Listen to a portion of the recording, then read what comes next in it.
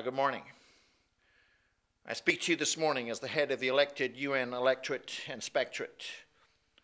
Let's see how good it is to be back here in the US of K. Your beautiful country is the birthmark of demography. I want to first of all unbridle you of the importunity that lies before you on the eve of these ejections. Let me say this.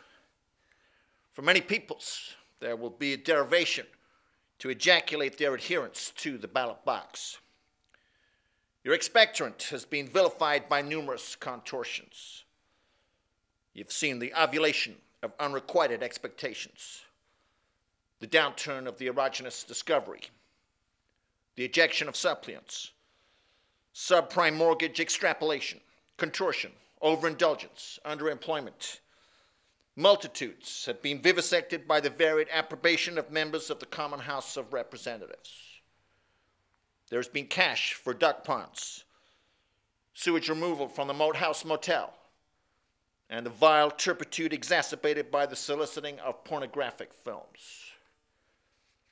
Consubstantially, many have been analyzed by the grotesque assumption of financial inducements. The world has been inundated with a deluge of the receding waters of global expression. The rising tide of inflatables has been swept away in the current of expediency. The banks have burst their dikes. And now, the seemingly impregnable orifices of the multifaceted internationals are seeping with the damp guilt of unexpurgated aggrandizement. These appendectomies of the precedents of the demographic process are a stain on the pants of humanity. But the importunity to exfoliate such contrivance from your systemic ablution is now contaminated throughout these ancient and histrionic burghers. Here, where the birthmark of demography was convenienced, you once again are elevated to the duty of subservience. I adjure you to mollify your commendables. This is your hour. Today is the eve of a new dawn, which will herald the end of a fresh beginning. Whether that orifice is confabulated by Jeffrey Brown, Damian Cameroon, Rick Ellsberger III, or the Skippy Party, your flotation will accentuate the virtues of appeasement and mollify the displacements across the free world.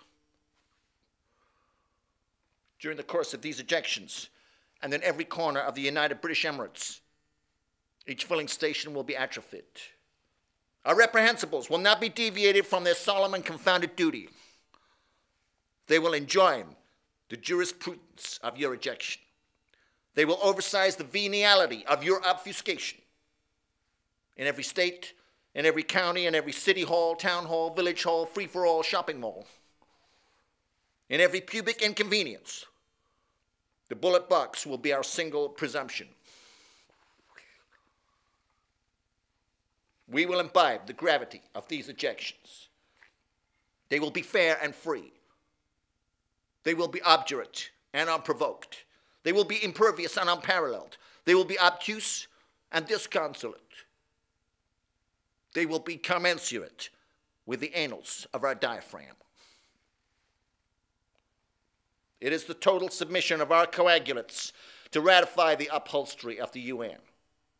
Above all, these ejections will bemuse the expectorant of the importunity to exacerbate their nonchalance towards demography. So whether after July the 4th, your new president is Godfrey Brown, Davis Camisole, Dick Happersberger IV, or a representative of the Skippy people, I would ascertain this context to wish you good fortune. May your ligatures coalesce the memory of your colostomy. May God bless you all, and God bless Armenia. Thank you. No questions. Thank you so much. Thank you.